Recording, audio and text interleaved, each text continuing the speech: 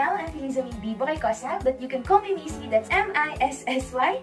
I'm 18, a student from grade 12 STEM Euler of Mindanao State University, General Santos City. Who am I? Well, I'm just a simple, not so brilliant student, but with big dreams. I can be funny, clingy, and outgoing if I want to, but I can also be quiet, cold, and timid if I'm not in the mood. Anyway, so much about me. Let's go on and talk about our main subject in this video, Media and Information Literacy. Media and Information Literacy, or often called MIL, is a subject that introduces learners to basic understanding of media and information as channels of communication and tools for the development of individuals and society. This subject also aims to develop students to be creative and critical thinkers, as well as responsible users and competent producers of media and information. To really incorporate our lessons about this subject in our minds, we had activities, and that is what I'm going to share with you all in this video. So sit back, relax, and enjoy!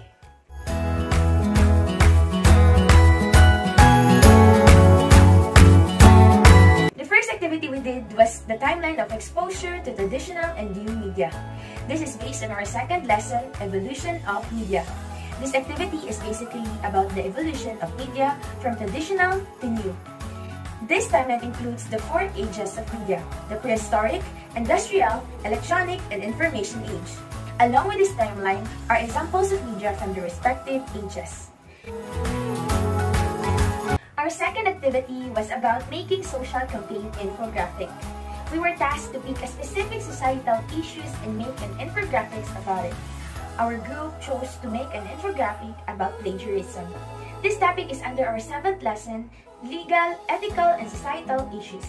I enjoyed making this infographic, and also I learned a lot about plagiarism. Our third activity was to design our own wearable technology for our chosen marginalized sector. This activity is based on our lesson, Current and Future Trends of Media and Information. I chose the agricultural sector because of the fact that they are the backbone of our society, yet they are so unrecognized and sometimes ungraded. I created a smart watch called 𝘾𝙀𝙀𝘼 that allows the farmer to monitor and control their crops and livestock from a watch. This will act as the farmer's eyes and ears to their source of living. Our fourth and last activity was to create a comic strip about our chosen topic. I chose the topic about mental health. I chose this because I really want to be a mental health advocate. So by making a comics about it is a step closer to what I want. I incorporated my media and information knowledge and applied all the necessary text and visual design principles. I used the iPad's Autodesk and Photoshop in making this activity. To know more about the 4 activities we had, I provided a link in the description box below that will lead you to the folder where I kept all my activities in this subject. Now, let's go on and talk about my favorite task in this subject. It is the third task, designing our own prototype of a wearable technology. I love this task because it allows us to incorporate our knowledge about media and the information we acquired to create something from our mind that could help in lessening the burden of living our everyday lives.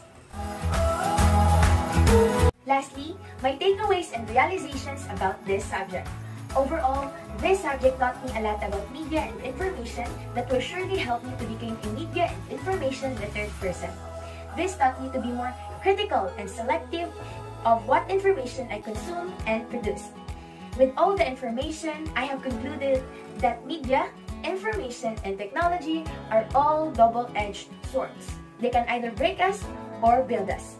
So as a media and information literate person, let's just take the good side of it to maximize our usage. Again, this is Feliza Mae B, Boquecosa of STEM Euler, leaving you with a quote from Don Miller: "In the age of information, ignorance is a choice." Kaya, stay literate and informed mga ka-MIL. See you and stay safe!